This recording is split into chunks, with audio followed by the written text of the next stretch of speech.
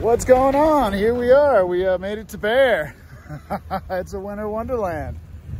Looks like the half pipe still isn't open, but that's no surprise. It's not been the greatest year compared to last year, but it's hard to see. But there's a bunch of rails and a few boxes and a couple of real sweet jumps.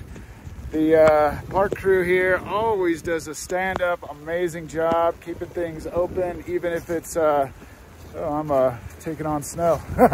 Even if it's not been that much snow, but this is really going to help out. We're supposed to get about 3 to 4 inches today, and we probably got at least 1.5 inches on the ground so far.